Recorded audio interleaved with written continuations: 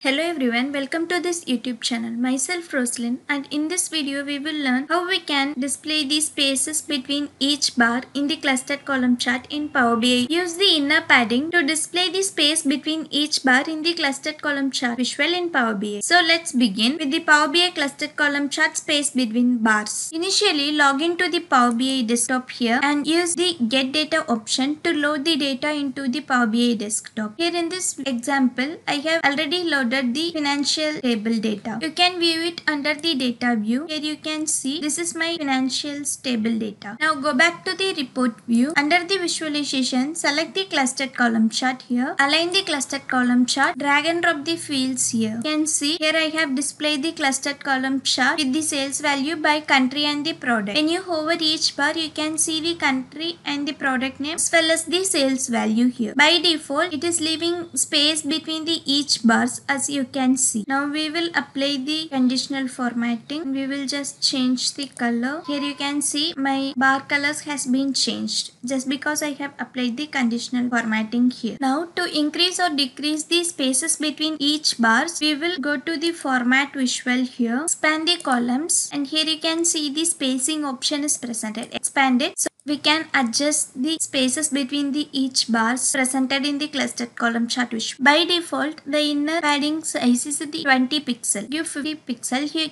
can see here the spaces has been added to the each bars. We can simply increase the inner padding size pixel to display the spaces between each bars in the clustered column chart visual. Now in the same way, if we decrease the inner padding size, here you can see the column chart is changing accordingly. When I set it to 0 pixel, you can see there will be no space between each bars. This is how the clustered column chart visual looks. So by increasing the pixel of inner padding or decreasing the inner padding pixel under the spacing option, we can adjust the spaces between each bars presented in the clustered column chart visual. We also have an option to set reset to default option. When we select reset to default option, the changes that we have made here will be removed and the clustered column chart displays the spaces between each bars with the default value of 20 pixel. Here I am going to click reset to default option. Here you can see the conditional formatting that I applied also resetted, as well as the spacing between the each bars also resetted to the default values. So this is how we can adjust the clustered column chart space between each bars in the Power BI report. Thanks for watching this video, and these are the free video tutorials that are presented in our YouTube channel. You can check them as well, and please do subscribe to our YouTube channel for more videos. Thank you.